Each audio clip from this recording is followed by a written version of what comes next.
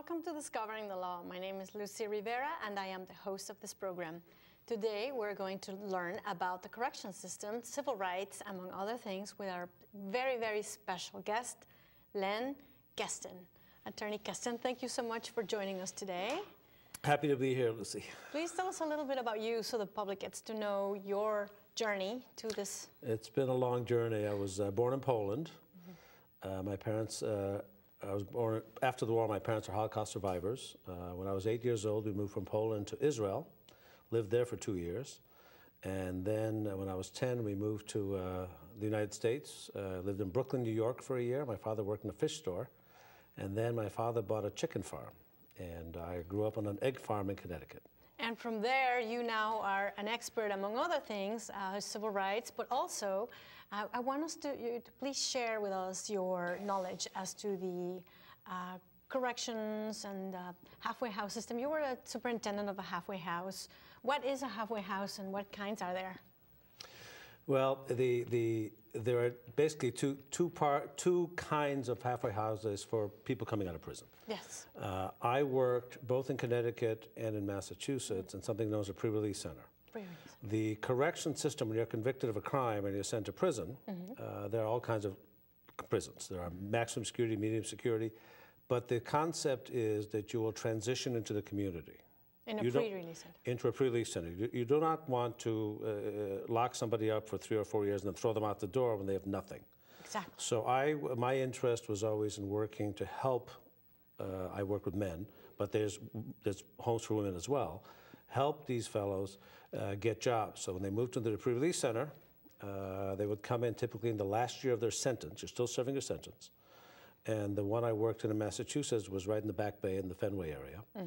And we would try to find you a job, set you up with support systems if you needed a drug program, alcohol program, and you'd get furloughs to spend time with your friends and family. And it was on an honor system. So if you could handle that, then at the end of that, you were released, typically to parole, a supervised release, but you were released and you could go home. On the other hand, if you had a major violation of the rules, you could end up right back in Walpole. So you could be in downtown Boston one minute and back in Walpole prison an hour later if you didn't obey the rules. And what is the difference between the pre-release center and the halfway house? Another type of program is once you finish your sentence, you can go into what's known as a halfway house, similar concept, except it's post-sentence. So in those circumstances, there's all kinds. There's some privately run, some run by the state, but in those circumstances, similar program, but it takes more to get you back to prison. But these are all designed to help folks transition out of prisons. There's also programs that help them. There's a lot of support built up. It's always a struggle to get the money for it, to help people coming out of prison, because how else are you going to change your life? Now, are these services effective? And what is their objective? The objective is to get people reacclimated to society and hopefully get them in a situation where they don't fall back into the old habits. If you have a drug program, hopefully help you with that. If you have an alcohol program, help you with that. Help you get a job. Help you find a career. I started as a counselor working in Connecticut with prisoners. There was a guy who was an armed robber, career armed robber, who learned how to make false teeth. He became an artist, and it was a new career, and he made good money, and he stayed out of prison. It was a wonderful thing to see, that this guy now had a skill other than sticking people up. And do you see that there are many programs like this? Who qualifies for them? Does everyone get to go to a halfway house or a pre-release facility? Well, it all depends on the administration of the public mood, because as you may know, the public always likes to say, we just lock them up, let's not do this. But it depends on the budget, depends on the times. There's never enough money for it. Plus, you have to behave. I mean, you're not going to be transitioned out of a locked prison into a halfway house unless you behave yourself in a locked prison. So it's not available to people that never behave themselves. You have to prove that you can handle the responsibility, because that you're not going to run away or get in a halfway house and kill someone or do something terrible. And do you have a sense of their success rate? So I've said this, the success rate is much higher than just letting people out of prison. You know, but success is hard to measure because after all, no matter what's done in the prisons or anywhere else, you then go back to your old environment and hopefully you have the strength to stay out of trouble. Who are the people who go to the pre-release and to the halfway house programs? These are all, I mean, as I say, the programs are set up for people, for women coming out of our women's prison in Framingham, and for men. So it's all kinds. I mean, the people there's a basketball court in the Fenway. Yes. The pre-release center that I ran was directly across the street. And so there were pickup basketball games. And I always tell some of the people that didn't know who they were playing with, be careful who you argue with, because some of these people have actually killed people. The level of crime doesn't matter. You could have been in for murder, you could have been in for armed robbery, you could have been in for burglary. It didn't matter the level of crime. If you behaved yourself in the prison and you were within a year of getting out, you would qualify to go into one of these facilities. So it wasn't that you just went in there if you committed little crimes. It could be big crimes. So we had all kinds of people. That is extremely interesting and hopeful to know that this exists in society. Tell us about, you were an administrator for the Department of Corrections. Yeah. Tell us about your experience there. Well, all these jobs, the pre-release center was Department of Corrections, but I worked in Walpole Prison, which is the maximum security prison in Massachusetts. So when people say, what do you do for a living? I say I spend every day with 660 of the most dangerous men in Massachusetts. And the prison, at the time, there were a number of murders that happened inside the prison. It's a tough place. One thing I realized working in prisons is I would never want to do time. Anybody that thinks people believe that people in prison have it easy, they don't. Walpole's a tough place. Everybody there has either done something really bad, but you stay in Walpole. The prison system is graduated. That is, when you're sentenced to prison, what the prison administrators look at is how dangerous are you going to be inside. So it doesn't matter what you did. You could be a small-time criminal, but if you're going to be violent inside, you stay in a maximum security prison. Once you demonstrate that you can get along with others, you go to medium, and then minimum, and eventually pre-release. That's the concept. But some people never leave maximum security because they come in and then they kill people. I mean, we had at the time in the 70s, there were a lot of murders inside the prison. And you know what happens to them if you kill somebody inside the prison? You stay in the prison. Not much.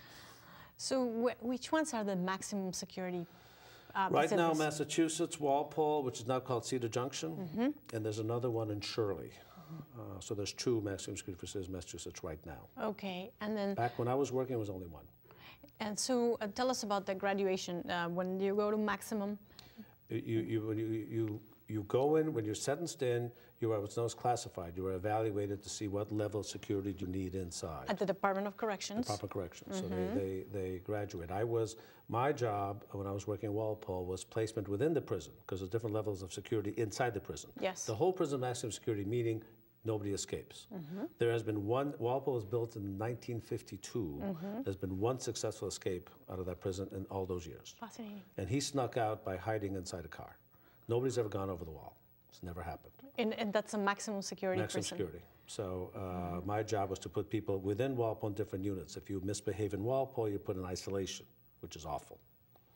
23 and a half hours in a cell, locked up. Because when you go into a prison, have you ever been? I have seen people, but I have never been in prison myself. But have you been in a prison? I've seen some people, not related, but clients. Yeah, but when you go in, I remember my first time, you assume that everybody's locked up in a cell, but they're not. When you go inside, the people are wandering around the hallway because they're going, we have school in prison. Yeah. There's all sorts of groups in prison. There's people have jobs.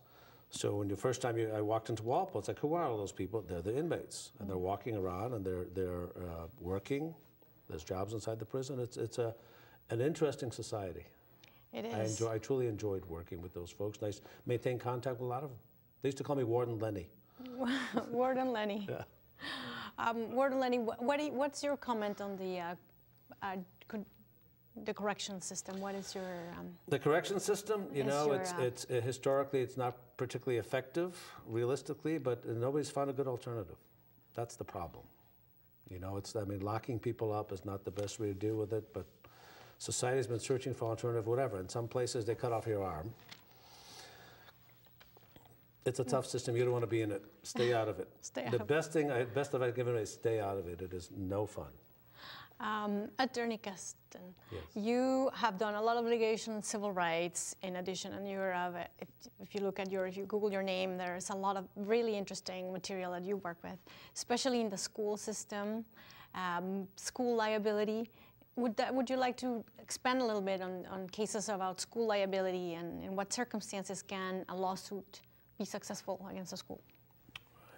I mean, obviously, the schools is where we train our young, where our young spend a lot of time, and I was a teacher at one point. I've had many careers, but yes. There's a lot of litigation around the schools.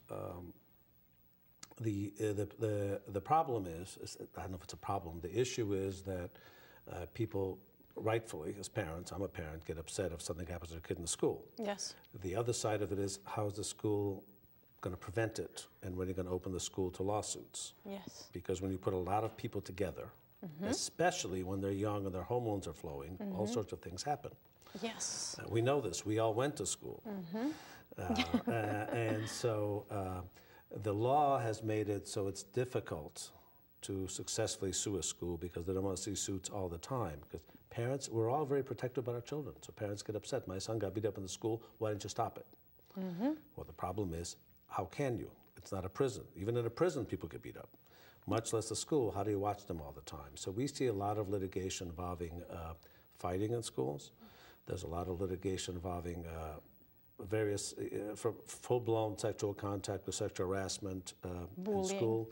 We have bullying. Bullying has been a huge issue now in litigation. It's a major issue for all of us. And there's issue about relationship with teachers and students. So there's a lot of this, and drugs, of course, drug and alcohol abuse in the schools. And what is the standard, or what are the effective ways to win a lawsuit? What are the requirements that would prevent it or make it win?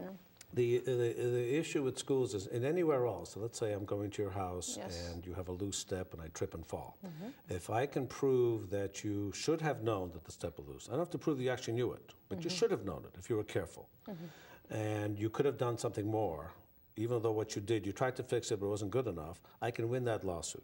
It's a lower standard. Yes. In order to win a lawsuit against a school for failing to prevent your child from being sexually harassed, you have to show that the administrator actually knew it was happening and ignored it altogether. It's called deliberate indifference. They completely ignored it. Because again, we don't want to, the society has made a decision, we don't want to let the schools be sued for everything that happens. We've all gotten away with stuff in school. I'm sure we have. There was against rules because we were able to get around it when parents sometimes want to blame the school for that. There's only so much the school can do. That's right.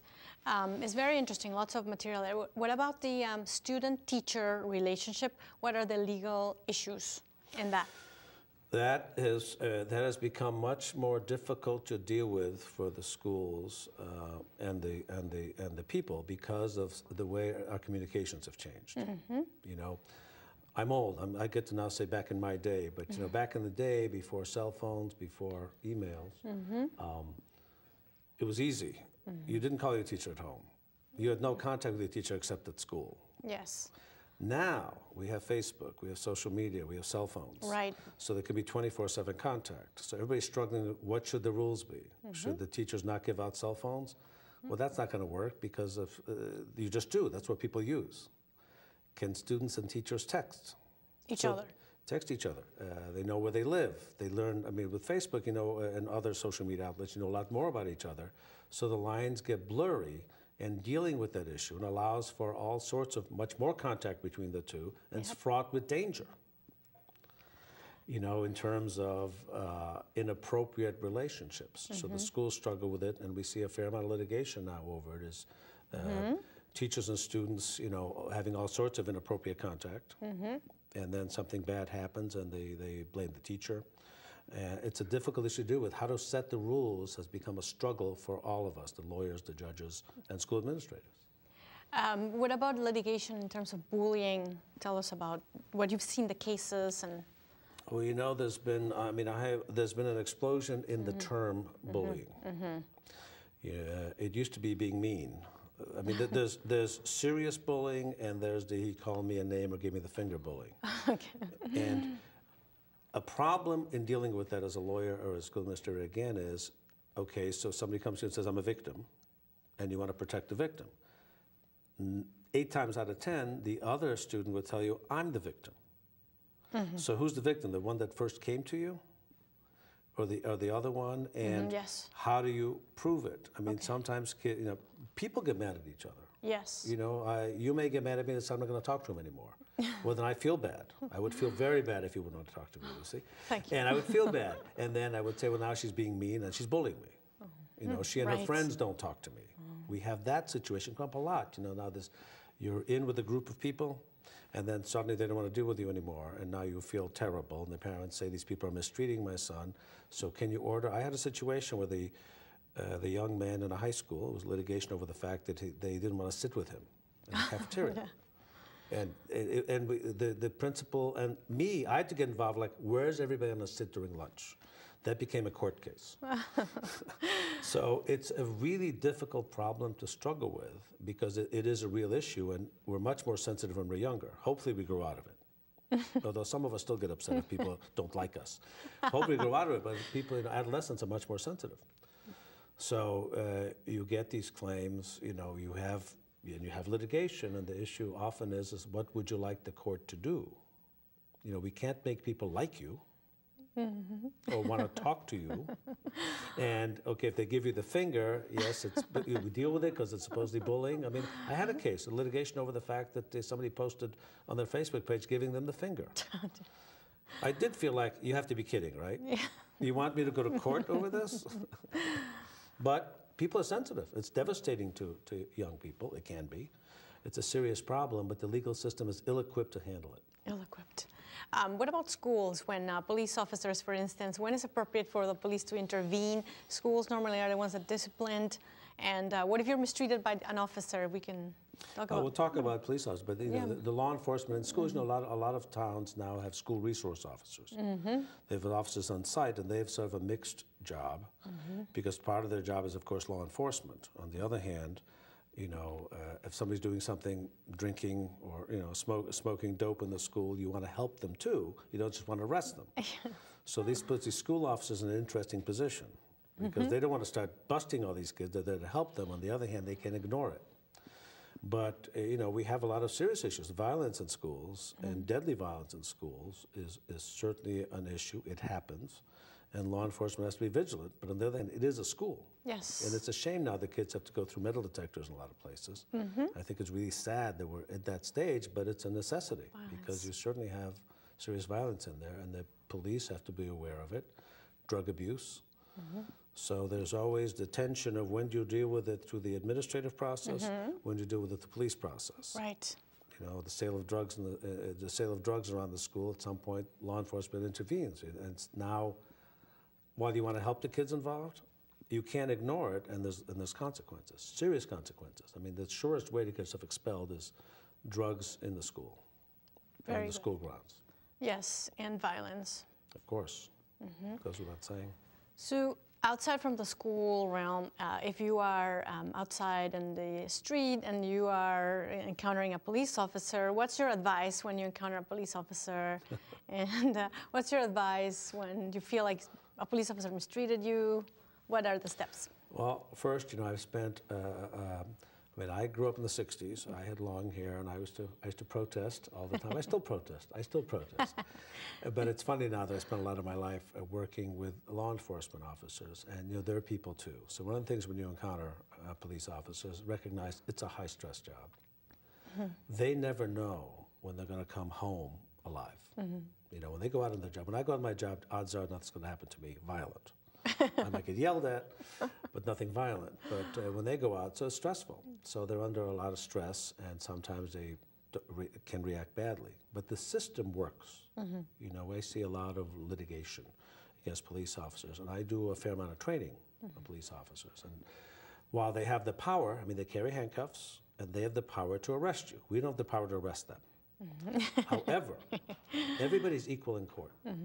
And so the system, I think, is wonderful because if a police officer misbehaves badly and that person sues them, all of a sudden they're in court and they're facing a jury of civilians who judge them. And it alters your behavior, we know there's consequences. Yes. You know, I get asked, can you arrest them? You can arrest them, but you'll pay a lot of money when you're sued because the arrest is improper. And so do you believe in the system as it is in place now? The legal Very system? much. Yeah. You know, I do a lot, I've done a lot of trials. I do a lot of trial work in front of juries, and a lot of people are very cynical about our system. But for my money, it's absolutely the best system there is, because there's citizens, they're people like us, people like you, people like anyone here, people on the street. They get in the jury box, and the case is presented to them. They don't have any bias. We make sure they don't have any bias, and they make a decision. And whenever there's a group decision, that's why I like juries. A group decision tends to be the right one. Because you put together a group of 12 people, you may have 2 people on one side, 2 people that are nuts one way, 2 people that are nuts the other way, but they have to vote together. They tend to get it right. I mean, I've tried, I don't know, probably 150 or more jury trials, and 90% of the time, the jury's verdict makes sense. And I've lost my share of cases. But there's been plenty of cases I've lost. I've said, you know, I can understand why they did that. You know, I think they got it right. Occasionally, I call it the verdict, you know, and I had them both ways. I have won cases I didn't think I should win. I've lost cases I didn't think I should lose. It does happen. But the system really does work, and almost everybody involved, every juror you talk to, will tell you they enjoyed it, they took it seriously, and they enjoyed it, and they had a positive experience. Once you're a juror, you almost always come away with it and saying, you know, this is a great system. It works. I think so. It's important for everyone to fulfill their civic duty. And in your opinion, as an attorney, what makes a good attorney? What makes a good attorney? Well, first of all, anybody that's interested in being a lawyer, there's all kinds of things you can do as a lawyer. You know, I am a trial person. I do the courtroom stuff. That's what I do. A lot of lawyers, you know, most lawyers don't do that. So first of all, to be a good attorney, it depends what you want to do. And I don't know how to be a good tax attorney or how to be good. I don't do that. But if you to do the kind of stuff that I do, which is a lot of, you know, litigation, a lot of civil rights type work, real life disputes. What makes a good attorney is the ability to listen, the ability to understand what the dispute is, and the ability to empathize with the other side. The biggest fault lawyers have is, my client must be right because they're my client. So 2 sides to a dispute. One person hires you, and then you say, okay, well, this person is obviously right because you're telling me this story and you're a nice person, it must be true. There's always 2 sides, and you have to be able to understand the other side to effectively present your side. But lawyers get, we call it locked in, we call it falling in love with your case, where you only believe in your case and your client, you don't understand what the other side is going to do. So our job is to, you know, you have to be able to understand the other side, your side, to listen, and to be able to figure out what the important issues are. And then, of course, you have to present it. So there has to be, you know, one of my early mentors was a lawyer named Thomas Burns, who'd been doing it for a long time. I also used to act. And I came to the law later in life, so I was more of a formed human being. And I watched him, and I realized, first of all, I didn't have to change. I like to tell jokes. I tell jokes in court. But you have to be able to present the case. It's like teaching. You can understand your case all you want, but you have to be able to present it to jurors, to other people, in a way that they can understand it. And that's the skill you need. And I wanted to ask you more questions, such as what makes a good judge? If you can quickly tell us, because we have to wrap up the program. But well, what makes a good judge? Well, of course, every judge who's watching is a terrific judge. We love the judges. What makes a good judge is, likewise, it's the ability to treat everybody with respect, to listen, to be able to understand the issues and make fair decisions. Because judges are referees. They're not advocates, but they have to be able to listen. It's a very difficult job. They have to listen to case after case. And I liken it to being a parent. The children are in front of them arguing, and the children want them to decide which child is right. We're lawyers are like children. We're right, they're right. And they basically just want us to get along. But they have to be able to listen and have respect for everybody, because for everybody it's their day in court. And I know I watched your show, you've had Judge Paul Chernoff, who's one of the finest examples of what a judge should be. Judge Troy is terrific. Judge Gans, I watched him. But that's where you need to, they need to be interested And that to me is the most valuable skill in life, frankly. As long as you're interested in something, you're a much more interesting person. Thank you, Attorney Kesten. It was really delightful to talk to you today, and I would love it if you would come again and just talk to us about all the wonderful lectures you've given around the country as to all the knowledge you do and all the cases you've handled.